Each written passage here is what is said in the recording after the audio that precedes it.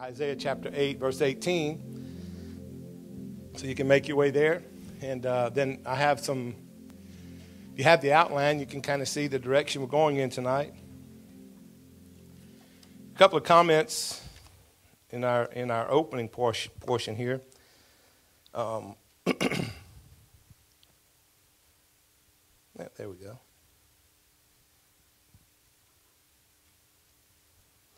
That I want to read you some statistics that we recently received, and it's talking about, of course, and this is from the secular standpoint, that there's been a sharp drop in the number of American Christians in the last 7 years. From 78% of our population to 71%, mainly because the millennials, which are those that have been born either right at a few years they were babies in the last part of the last century, and they're now growing up and they're teenagers and they're 10 and 11, 12, 13 years old and a little bit older, because we're in 2015 now, and so they're at least, around 15 years of age and not interested in church anymore. Come on, somebody. A drop of 7%. Now, how many of you understand that's millions of people? I mean, that's not a small number. 7% sounds small if you're looking at it without a comparison. But when you're comparing it to over 300 million, come on, that's a lot of people. It goes on to say that in also in that time frame that only 56%, and that number is dropping considerably, only 56% consider themselves as Christians. In other words, they don't know who they are. They consider themselves as that because they really don't know. I mean, if I had to ask somebody and they've been receiving the greasy grace message that we have nowadays. Well, I guess I'm saved. Come on now. And so 56%, that's amazing to me. And meanwhile, it says while the religiously unaffiliated Americans make up about 23 to 25% of our population. Man, that is about 75 to 80 million people that make up, that say, I ain't interested. Now, that's amazing to me. This is a secular poll. This is put out by a secular poll. That tells me that this message is right on track because God wants signs and wonders. He needs the church to be that mouthpiece, to be that expression, to be that reality of His work going on. This year, Living the Dream is no wonder that when he said that we're going to be like those that dream, that there's people out there that are looking for answers. They're looking for a way to get some relief in their life. Amen. And it's going to have to come through the church. And it's going to have to come through the good, solid word being preached. Amen. Now, someone asked me recently, they said, what's the difference between preaching and teaching? How many of you would know the answer to that?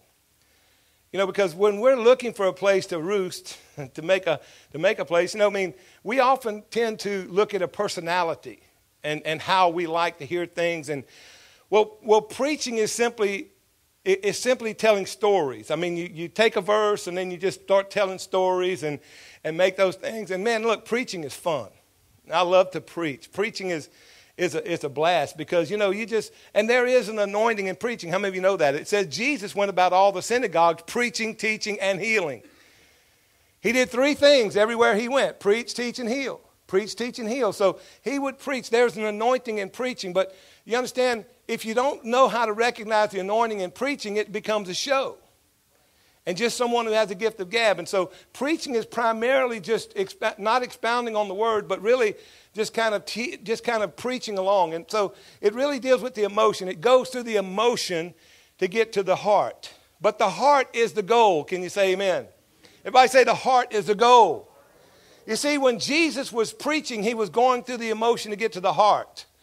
He wasn't just trying to get the emotion. And so today we have a lot of preachers who just simply deal with the emotion. And boy, people making emotional decisions are not getting born again. Come on now. You got to get down in the heart. You got to get down there where I become changed in my heart. I don't want to do the things I used to do. I don't want somebody telling me, well, God's grace covers it. It does, but the fact of the matter is there's still a devil out there. And emotion can only take you so far. Now, teaching, on the other hand, is expounding on the word. It's opening and expanding the word. It's taking it, 1 + 1 is 2. Why is 1 + 1 2? You know, and so it's another form of teaching that goes mentally. It takes the inroad to the heart through the mind. And so a good mixture of both is going to serve you well. Amen? That's kind of why on Sunday mornings we do a little bit more preaching than teaching, but Wednesday nights a little bit more teaching than preaching. Are you with me? So the answer to the question is that's the best I can do, is that one goes through the mind and one goes through the emotion, but the inroad needs to be the heart. Amen? And so sometimes people, I don't really care much about that. Then the other times, it's the the preaching, man. You need to get wound up sometimes, amen. You need to get excited, So they're both good, but they are both necessary to get to healing, amen. All right, now, how many of you remember that the Lord said that there's a purge before the surge? All right, now what's the purge mean? It means that there's a purge in our old way of thinking sometimes. In our soul, we're kind of cleaning out, man. We're getting rid of the bad stuff and letting God just wash that away, and we're taking in the good. There's a purge like that. There's purging when it comes to, to people, to their mind, to their emotions. Sometimes we just need things to just purge out, amen? And so those are the things we're talking about. Then it may be putting people in the right place. I don't know. I really don't know what it looks like. I have to live it out every day. I have to take that revelation and I have to just simply be aware, okay, is this what you're talking about, God? Yes or no? And so it's a purge, but there's a surge coming, amen? And God said it's time to prepare those who desire to be part of that surge. I don't know about you, but I fully 100% want to be part of it. When that wave of the Spirit comes, it's going to bring a lot of change, amen? There's going to be burdens lifted. There's going to be lives that are going to be so expressive about what God has done, well, it's going to just amaze those around them. And that leads us into Isaiah chapter 8, verse 18. And here, Isaiah prophesied. Now, how many of you know the difference between, like we have 9 gifts of the Spirit. I've been doing some mentoring with some of our young people that ask for some mentorship. And we've been talking about the gift of the Spirit. Like, for instance, word of wisdom. How many of you know that is foretelling? In other words, when God gives a word of wisdom to someone or to a body or to a person or to the individual or to give to someone else or whatever, however he decides to use that gift of wisdom, it's optional. What do you mean optional? Well, a word of wisdom means I can take it and run with it, or I can just say, It's optional. However, prophecy is not optional. It's telling forth. It's saying, God saying, this is going to happen. And there ain't nothing anybody can do about it because it's my will, it's my plan, it is going to come to pass.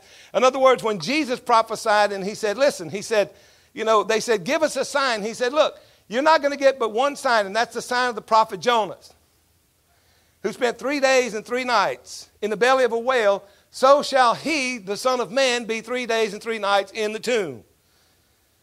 That was prophetic. How many of you understand? It was non-negotiable. There was nothing you could do. There was no prayer going to change it. There was no desire of anybody. It was prophecy. God spoke it out. It's going to come to pass. And he did that over and over in Scripture. And so what we're about to read is a prophecy, all right? But it's also wisdom. It is also, do I want to be a part of this or not? And so as God uses his giftings and his profound to speak to generations, as he spoke it way back then, it's still speaking today. It's a prophecy, all right?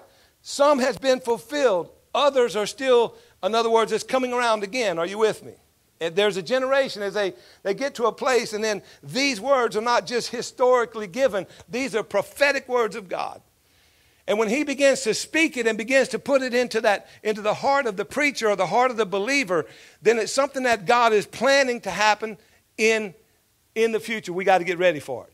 Now here he says, verse 18, behold, I, Isaiah, and the children whom the Lord hath given me are for signs and for wonders in Israel from the Lord of hosts, which dwelleth in Mount Zion. We talked about the Lord of hosts. We talk about how that's Jehovah Sabaoth. And that's the Lord who fights the battles. The Lord who is he is the king, the captain of the army. Amen? But he also fights the battle. And so he needs an army. He needs a group. He needs people that are willing to put themselves out there to be signs and wonders. Now, in Israel was where it started, but however, these words are still anointed of God. They are still prophetic. Amen? And the devil will do anything and everything he can to stop it. Are you with me? Nonetheless, the choice is ours. This is going to happen. Now, and when God begins to give us messages that help us to prepare for that, it's usually words of wisdom. Are you with me? It's foretelling. It's that what we can do to facilitate this. It's how we can begin to incorporate that into our daily lives so that we can be part of that group if we choose to be. Amen? Now, the point is, if you understand what I'm saying right now, it's going to happen. Look at your neighbor and tell him it's going to happen. You understand? This is going to happen. However, I do have a will. You do have a will. You can say, it's too much for me. It requires too much dedication, whatever. I mean, it could be a million things that would stand in the way. So it's really up to you. Now, there's no condemnation. There's therefore now no condemnation. Just keep living for Jesus, amen? I mean, that's the point. Ben, just keep loving Jesus, keep living for God. But let me tell you something. If you want a little bit more, it's going to be there for the taking. That's the surge. That's the signs and wonders. Now, just a couple of notes there in the first part. You, as a believer, have that gift, that calling. God's people who are in covenant with him are created and called to be signs and wonders when they're gathered under proper leadership, when they're on board with what God is doing. Now, I have a definition for you here, signs, because what we're going to do in this tonight, we're going to teach our way. We're going to use teaching on this Wednesday night. And we're going to show you something about some word study here. All right? So Wednesday nights we do a lot of word study. Well, here's what we're doing. The word signs, by definition, means miraculous power as a standard. How many of you know what a standard is? It's a measure, right? So what's the measure? Miraculous power? Come on now, is that what God is looking for when he said, I and the children prophesied by Isaiah, the Holy Spirit giving him word, I and the children that God has given me are for signs and wonders, for miraculous power as a standard. In other words, God says, I'm going to set the standard. You're not going to determine what's a miracle and what's not. God said, I'm going to show you what a miracle is. I'm going to set the standard, and I'm going to use your life to do it. Amen. What's a wonder? Or a distinguishing mark there. What's a wonder? Got it right there on your paper. Mo faith. That sounds like a slang way of saying more faith, doesn't it? But that's how you pronounce that, mo faith. Look at your neighbor and tell them, mo faith. Mo faith. You need mo faith. That's what you need. That's how you pronounce that word, mo faith. That is how you pronounce it. Not being funny. Means a display of God's glory. So a wonder is a display of God's glory, but it doesn't stop there. It has more definition. It's a reflection of his character. Amazing likeness of. How does that grab you? The children that God has given me, he says, are for signs and wonders. They are for miraculous power demonstrations as a standard of God, and they are an amazing likeness of him. Now, how many of you know who God is? You know Jehovah. He's our Father. He's all the Jehovah names that he gave. But he's also Jesus Christ. He's also the Holy Ghost. Come on now. How many of you understand that? You know, you're not confused about all that. And so here we're talking about, I've got an example of what signs and wonders look like in Jesus Christ. It's easy. Read your Bible. Those were a measure standard, right? A determinative, a standard of measure for miraculous power. How many of you would say Jesus was a great example of that? How many of you say Jesus was a great example of the reflection of God's character and amazing like him. Hebrews, Paul said, he was the express image of God's person. So we have a standard. All we need to do is look at our leader, look at the Lord, look at Jesus Christ, read the words in the Bible, and you've got the standard. What does a sign and wonder look like? Jesus' life. Amen? Jesus said, the thief comes to steal, to kill, and to destroy, but I have come to give them life, to show them what it looks like. To give you an example of the standard of miraculous power and amazing likeness of God. And yet still human. Now we're going to move into the New Testament. Because I want you to see that these things, in the definition in the word study, what I did was I went and I looked at the Greek words. And I don't want to take the time to tell you how that works, to go from Hebrew to Greek and all that. But I want to show you the words. You're going to have to trust me on this one. If you would like more so that you know I'm not giving you a big line here, I'll do that for you. But it's not going to be in the service. Amen? It's just way too lengthy. And so to get these words converted over and translated over, I found some things that were really neat. Now, I did that in the Septuagint, which is the Old Testament Greek. All right? And so I went to these words. Now, here's how it works. So the New Testament, those words, signs and wonders, would be power and glory. Everybody say power and glory.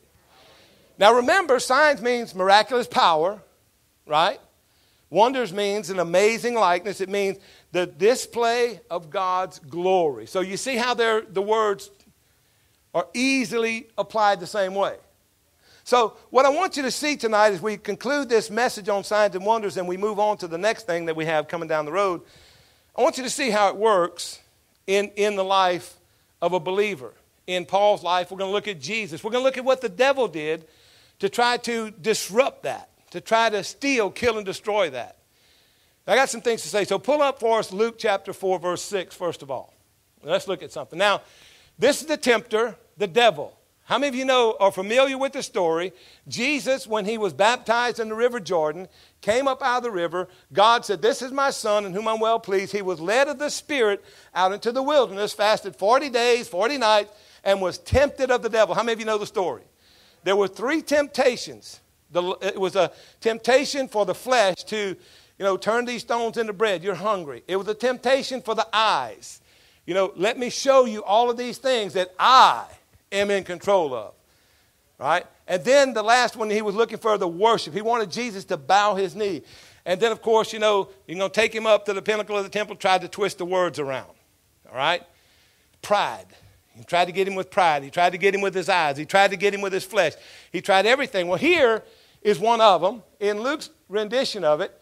And the devil said to Jesus, to him, all power will I give thee, and the glory of them. Now, how many of you can tell right there that the devil has no idea who he's talking to? He just told the biggest lie. Oh, come on now. He has no idea who he's looking at or who he's talking to. He just told the man who has all power, who created that dude, come on now. How many of you know who Jesus is? Come on, can somebody help me out? You understand? The devil just said, all this power I'll give you, and the glory. He just lied. What does that mean to you and I? He don't know who's in you.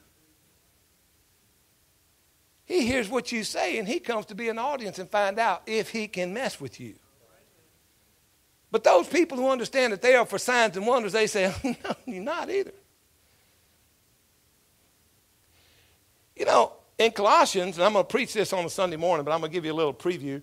How many of you know in Colossians chapter 3 and verse 3, it says, and you are dead and your life is hid with Christ in God. Now, if my life is hid in Christ, then why do you keep playing hide and seek with the devil? He can't find you. unless you let him. Unless you don't know the standard.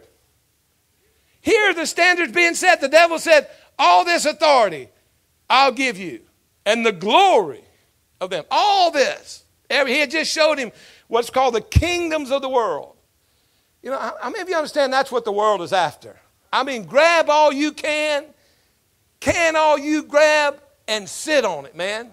It's all about me. That's the world. The world is after the stuff, after the glitz and the glamour. And Jesus says, he said, all that is delivered unto me. Now that's another lie. He stole it. How did he steal it from Adam?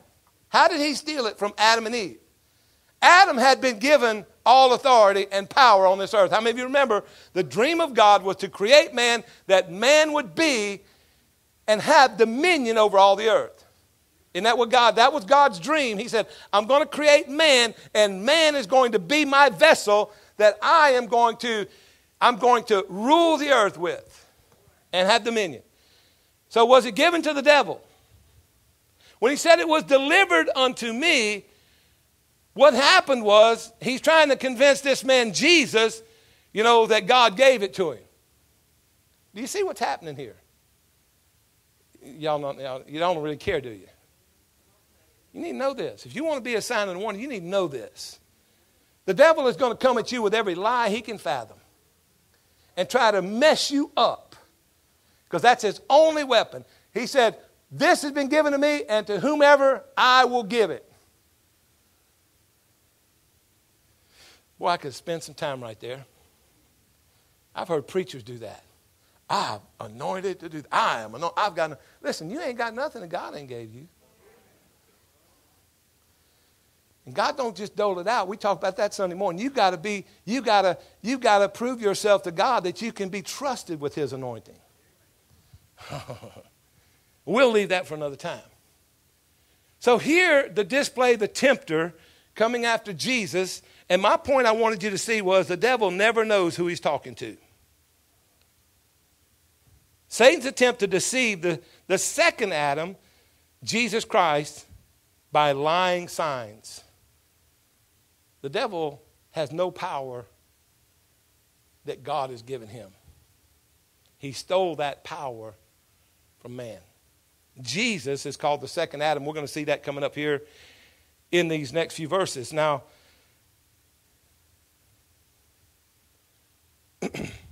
Satan only has something that he's taken from man, but he doesn't have it to give to anybody. How many of you understand that?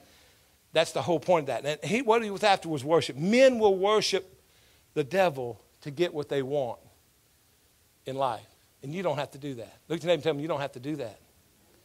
See, God says in Deuteronomy, he said, Deuteronomy 8:18, he said, listen, he said, I am the one that gives you the power to get wealth. Amen? You don't have to worry about wealth or things. How many of you believe it all belongs to God? How many of you believe the earth is the Lord's and the fullness thereof? Well, if you know that, then quit letting the devil convince you that ain't true. And quit going the world's way to get it. God is bringing up a people to be signs and wonders, having demonstration of miraculous power, and it's going to look like and be the glory of God. And that's the New Testament part. Now, go to 1 Corinthians chapter 15, and I want you to go to verse 41, Carly. Let's work through. I'm going to watch the time. We're not going to make it elongate. We're going to bring it to an end. There is one glory of the sun and another glory of the moon. How many of you understand the sun has its own radiance? How many of you understand the moon is simply a reflection? So do you see the demonstration here? The moon is simply a reflector. The moon is simply reflecting the sun's glory. A believer is not Jesus Christ. We're simply a reflection. We're something he shines himself on, and we radiate that back. That's what a sign and wonder is. We're like the moon. He's the sun. We're like the moon. And so Paul, how did he know that way back then? Come on, does anybody believe the Holy Ghost had something to do with writing this? Another glory of the stars, for one star differeth from another star in glory. Verse 42. So also is the resurrection of the dead. It is sown in corruption, but raised in incorruption. Now, it is sown in dishonor. It is raised in, okay, don't go to the next one yet. Raised in what? To reflect something. You understand, he wasn't just talking about dying physically and when you go to heaven. He's talking about when you get born again. You understand, what happens on the inside is there is a reflection now that can just glorify and express God. And so, sown in dishonor. How many of you know you were dishonoring God when you weren't saved? But when you got born again, God says, raised in glory to reflect an image. Are you with me now? Come on. It is sown in weakness, but it is raised. Now remember, the word glory and power are the same word as signs and wonders. Are you with me now? It's good teaching tonight. Our lives, being born again, God raised us up to bring glory. Where we were weak, he said, I'll give you power. So when somebody sees that old weak person, come on now, all of a sudden they're going to begin to see somebody maturing in the things of God. They're going to be powerful. That was the main verse I wanted you to see, and I wanted you to get to it from verse 41. There's plenty of great verses before all those, but I kind of started right there to keep it in context. Signs and wonders. Raised in wonders. Sown in weakness, raised in glory. I mean, I'm telling you, man. It's raised in sign, to be a sign of the power of God. Let's do a couple more. Do verse 44. It is sown in a natural body, raised in a spiritual body. There's a natural body. I want to show you that I'm not joking with you. There's a natural body and there is a spiritual body. How many of you understand that's true? All right. One more, verse 45. And so it is written, the first man, Adam, was a living soul. The last Adam, how many of you know who the last Adam is? Jesus and his body, the church. The last Adam was made a Notice that is a small s on spirit. Why? Because it's talking about you. That's right. A quickening spirit. A spirit that's alive, powerful, ready to reflect who God is with their very being. See, we need to understand this. One more verse. Go to verse 46. I want to do one more. Howbeit, that was not first which was spiritual, but that which was natural. That's why we need to be born again. We give God our dishonorable life and receive the life of Christ. We give God our weakness and receive his. Does that sound consistent with the Bible? Like Paul's thorn in the flesh. God, I besought you 3 times about this. Paul, my grace is sufficient for you. My strength is made perfect in your weakness. Give me your weakness, I'll give you my strength. Give me your weakness, I give you my strength. Give me your dishonor, I'll give you honor. Wow. That's powerful. So we see the first was not spiritual. We were born in the flesh and we have to learn how to do the other. Which is why we have Bible teaching. Amen? All right, let's move on to the next. And so you see here, just simply for signs and wonders, raised in power, raised in glory.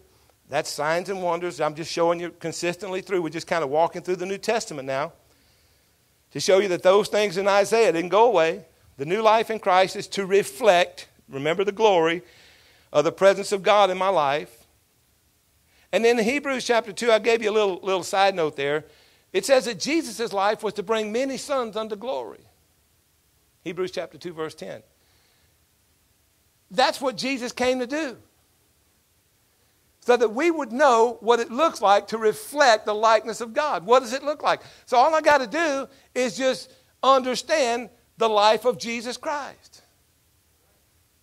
You know, thank God he went to the cross. But on his way to the cross, he never missed a day. Come on now. On his way to the cross, he never had a bad Monday and a sad Tuesday. Come on now. I'm pushing this way over. I can tell just by looking at you and the way you're looking at me. We're putting this out there. It's like, well, I've been in church all my life. I'm never. Listen, it's time to get on board with being a sign and wonder. It's a choice. It's available. It's coming. It's going to happen. God is going to raise up and reflect his image in his signs and wonders. Now go to Jude Jude verse 24 and 25. There is no chapter. It's all one. Now unto him, watch this. How many of you know who him is? Well, you know that by the next few words. I can't keep myself from falling. If you hadn't figured that one out yet, you ain't been around long enough. Come on now. You try to do it in your own strength. Yeah, pride comes before a fall.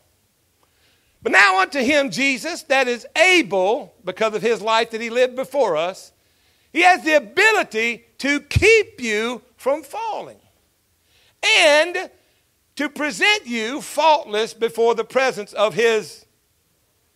Now, what is he saying there, church? What is the Bible telling me in that phrase? Because I'm in him, whenever you and I are on this earth as a part of the body of Christ and say we're in the presence of God, we're in Christ. I am there in the midst of them where any two or three are gathered. Come on, now, how many of you understand some of these things starting to fit together in your theology? And so here Jude is saying that Jesus is able to keep you from falling and to present you faultless before the presence of his, Jesus' glory. That's why Jesus said, that was a long silence. Y'all are scared. Nobody wants to get the wrong answer, man. Listen, you're not going to get a test on this. What are you going to do in his name? In my name. In my name. You see, I'm faultless because in my name. See, it's not me, it's the anointing. All I got to do is be aware of it. Learn to follow it. Learn to recognize it. Learn to let it flow. Not try to impress you with eloquent words and get you all stirred up in your emotions and rah, rah, rah. And we walk out of here and we go, that was great. What did he preach? I don't know, but it was good. An old country guy one time, he leaned over his wife, and I just heard him say, Ethel, what did he say? Mom, you know what I just said? Okay. And to present you faultless before. Now, is he talking about the presence of the Lord when I get to heaven? Thank you, sister. You with me, ain't you? You here? You on there? All right. Of his glory. What's that glory? Wonders. When something amazing needs to happen, when the power of God needs to be established, you know, the devil's not going to come to me and tell me, you know what you did back there in the 3rd grade. You remember that girl, Catherine Donakis? You remember what happened to her? Remember, you know.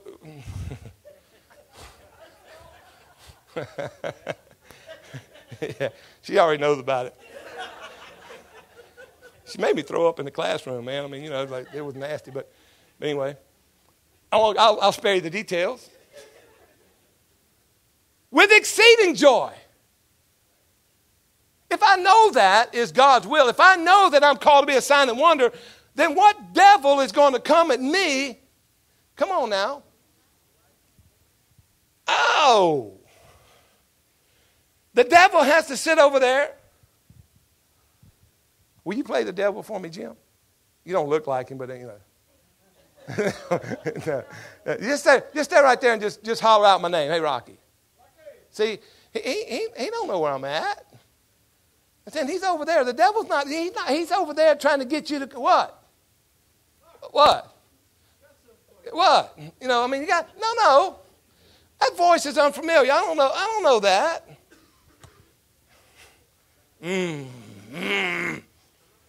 He's got to get you out of the presence of God's wondrous powers. All right. All right.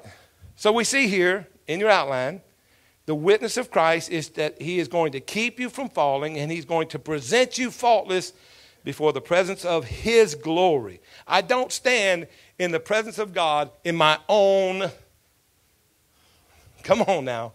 I stand in Christ. When Paul would say things like, in Christ, 133 times in the New Testament he made that statement. In him, in whom, in Christ. 133 times. You understand? By faith, that's where I am. And he is all power. He reflected the perfect image of my Father. When my life starts to not look like that, I don't stand in my own strength. Come on now. I stand in him. And there ain't no devil. Ain't no devil that's bigger than him. Not one. And if they're right about there being new levels of new devils, there still ain't one. Come on now. That's just a religious rhetoric, rhetorical thing that preachers are selling books over. Because there ain't no new ones. And even if there were, there ain't none bigger than Jesus. Come on, church. You got to get that. If you want to be a sign and wonder, you want to be used for the power and the glory of God to be seen, you got to know this. God is made known by his wisdom as God our Savior. Go to the next verse. That's verse 25. To the only wise God. Question. Paul in Corinthians called the devil that blinded the minds of them who are seeking salvation. He called him a god, little g. Is the devil wise?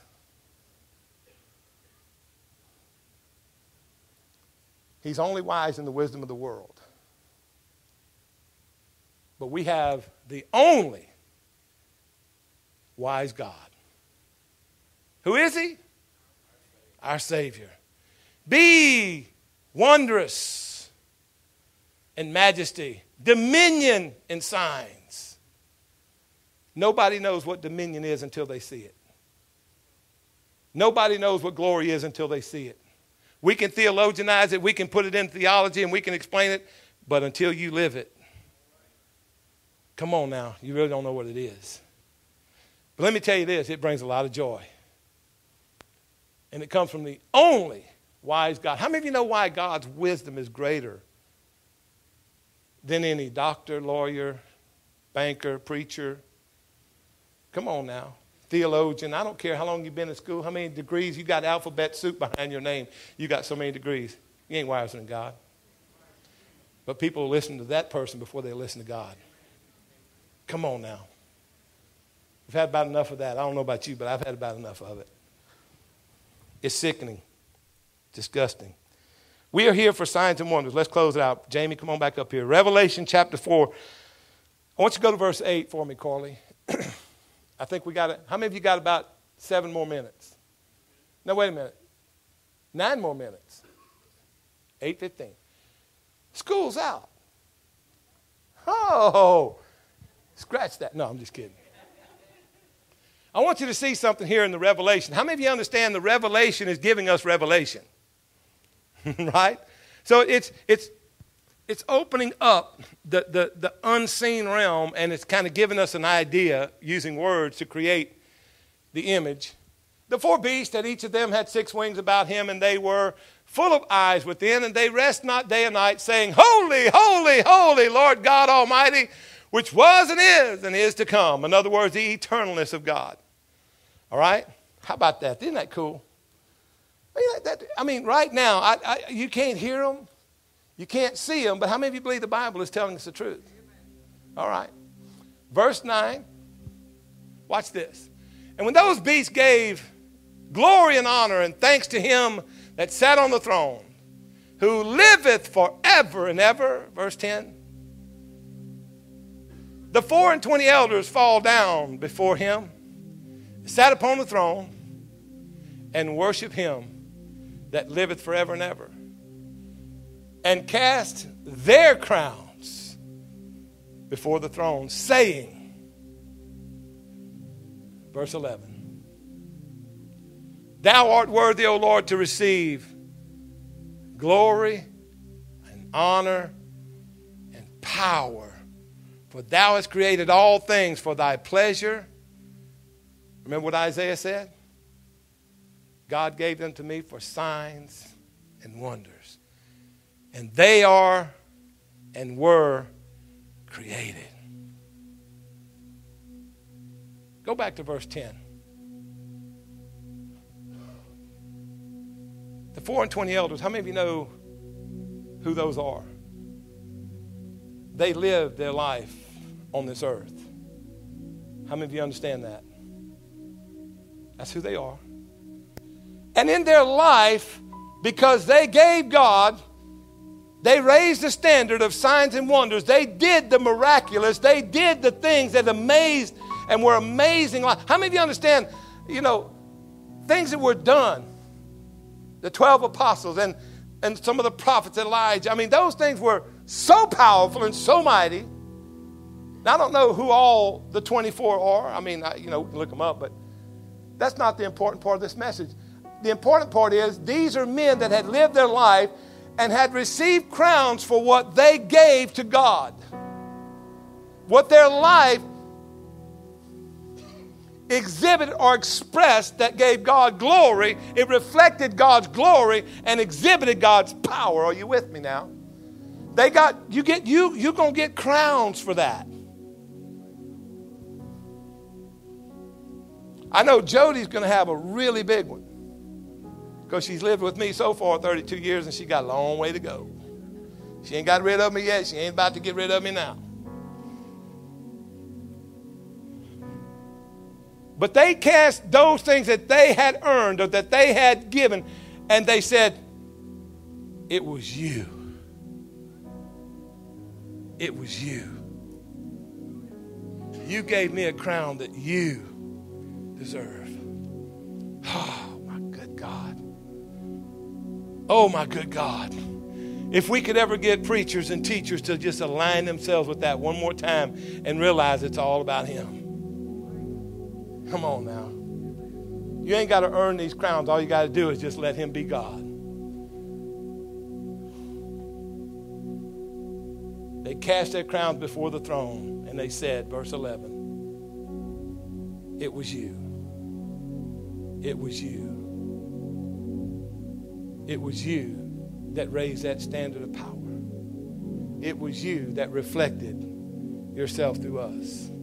You created us that way so you could get pleasure. How many of you understand God gets pleasure? Not out of you being sick or being beat on or being banged around or, being helpless and hopeless and struggle and all that stuff when you have a God so big and mighty. Come on now. What a God. God takes pleasure. You don't have to earn it. You just have to decide I want it.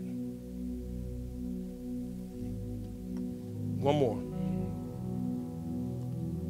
Go to verse 11 of Revelation 5. Look at another revelation.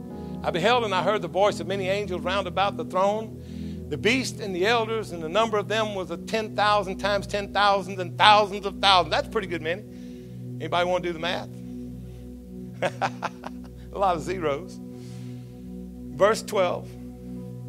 Saying with a loud voice, worthy is the Lamb that was slain to receive signs that were done, riches that were acquired, wisdom, strength, honor, and glory, and blessing.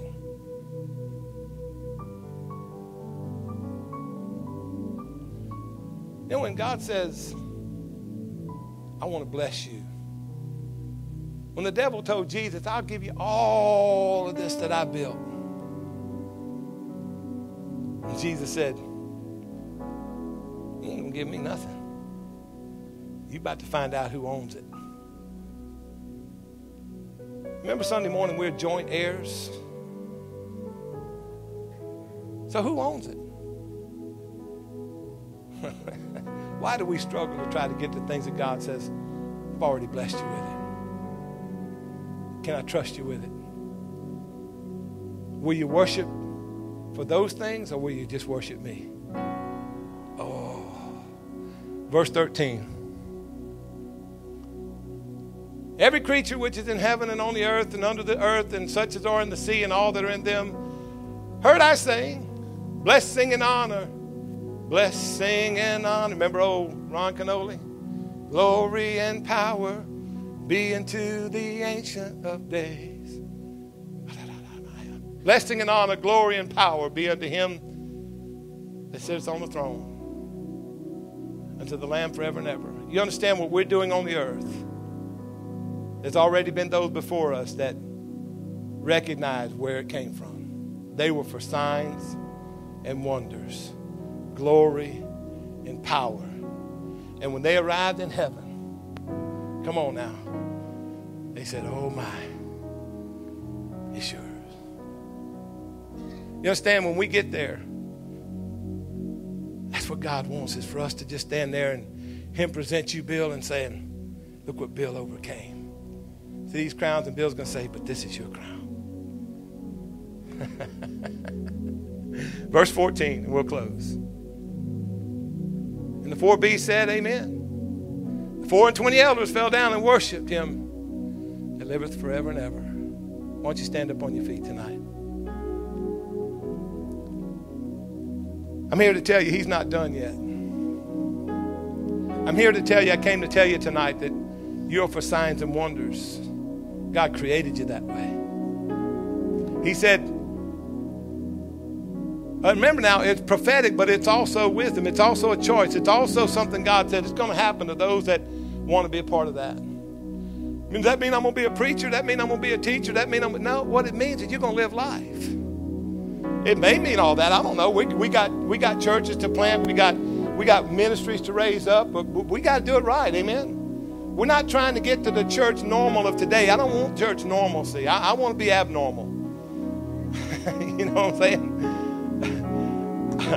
I want to be, the world says they're normal. I'm saying no. The church needs to be abnormal. We need to see them seeing who Jesus really is. Come on now. Every one of us can do that in our own way. Listen, how many of you understand it's not the big things that impresses God, it's everything. You think it's not significant. Man, it's very significant. Why? I'll tell you why. Because he's not done yet. And he needs our faith. Now, our mission is to fulfill Genesis chapter 3, verse 14 and 15. In Genesis chapter 3 and verse 14 was where God came looking for Adam and Eve. And they were hiding. They'd already sinned. They'd already sided in with the devil. And he found out, and Adam, give an account, son, you first. She said, Eve gave an account. Well, the serpent said, and he looked at the devil and he said, now on your belly shall you eat dust the rest of your life. Our mission is to continue that process.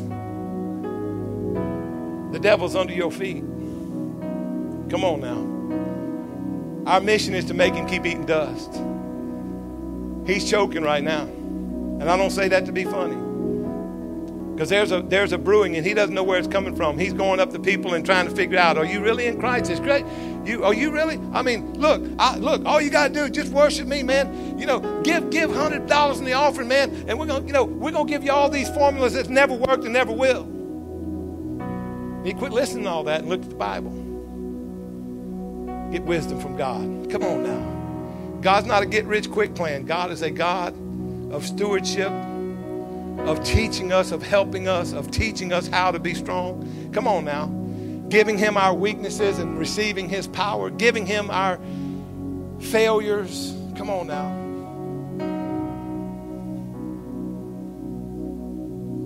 Our mission is to continue that prophecy that was fulfilled when Jesus fulfilled verse 13, that prophecy, the first one given with hope that the seed of the woman is going to bruise your head and you're going to bruise his heel. Genesis 3:15, but before that God said you're going to eat the dust. And our mission for signs and wonders is to keep him under your feet. Jesus said, I beheld Satan as lightning fall from heaven. Behold, I give you power to tread on serpents and scorpions and over all the power of the enemy, and nothing shall by any means hurt you. But let me tell you something. You let him up, he'll hurt you. Come on now. Living the Dream 2015 is all about preparing us not to be out there haughty and arrogant and prideful, and all that, but just simply to be a believer that's ready to be used by God at any moment. Amen? It doesn't matter whether it's in Walmart, on your job. It doesn't matter whether, come on now, it's when God says, go, we're going to start talking about that. Being led by the Spirit. Come on now. It's coming.